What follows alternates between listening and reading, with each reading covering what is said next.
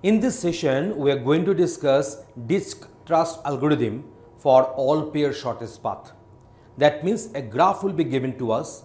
This algorithm will execute on that particular graph and it will find out the minimum path possible between any pair of nodes. Okay, so let me go to the algorithm at first. See, here we are having three one-dimensional arrays. So these arrays are status, dist and next.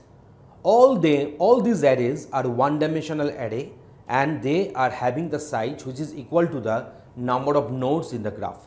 That means depending upon the number of nodes in the graph, this particular array will have their dimensions. So status array can have two values or two symbols. One is your exclamation indicating considered vertex, another will be your question mark which is indicating unconsidered vertex. So considered vertex and unconsidered vertex, I have written that one in the respective comments. And this dist array will be containing the distance from the source node to the current node. So from the source to the current, source means from where I am measuring the distance, from the node where I have started measuring the distance, and the current node, the distance between them will be written in this particular dist. So that is our dist, means the corresponding array one dimensional. Next is denoting the from which node currently the distance has been measured. So the respective node address or the node number will be put there. Okay, now, so for the first three lines, what is V0? V0 is the starting vertex. So this particular Dijkstra algorithm requires one arbitrary starting vertex and that will be denoted by V0 in the algorithm. So for the starting vertex, status V0 is equal to exclamation, means it has been considered. Dist V0 is equal to 0, means as it is the starting vertex, so its distance from the measured vertex is 0 obviously because it is the starting. And then next V0 is equal to star, indicating that it has been measured not from any other nodes. So as it is the starting vertex, so next of V0 will be asterisk symbol. For remaining vertices other than V0, so for all V is not equal to V0, status V is equal to question mark, that means they will remain unconsidered. Dist V is equal to LV V0. If there is a path between V and V0, then the path weightage will be put in the distance V. If the path does not exist, then dist of V will be containing infinity. Okay. So next V is equal to V0. That means it is denoting that from the V0 the distances have got measured. So either the distance will become any non-zero integer value denoting the weightage, or otherwise it will become infinity.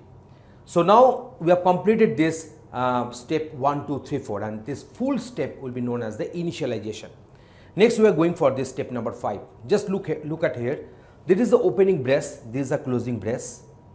This is the closing brace for this if and this is the closing brace for this for. So that means step number 6, 7, 8 are under this particular while statement. So now find V0 which is currently considered vertex and whose status V star is equal to question mark and dist of V star is smallest. So now I shall have to find out another vertex from the remaining unconsidered vertices, and that vertex must be satisfying two conditions. Condition number 1, that should remain unconsidered, that means status of V star is equal to question mark and the distance of that particular considered vertex denoted by V star will be the smallest one. If there is any tie is there, because let us suppose two vertices are there unconsidered but having the same dist values, in those cases the tie will be broken arbitrarily. So status V star is equal to exclamation, now the vertex has got considered and now we are checking with the remaining question mark vertices, that is if the dist of V written for that particular V, the distance value is greater than distance of V star, V star means the current considered vertex and their respective distance value, plus distance between V star to V, and if the sum is lesser than this, that means I am getting a shorter solution, that is the distance will be lesser if we go through V star.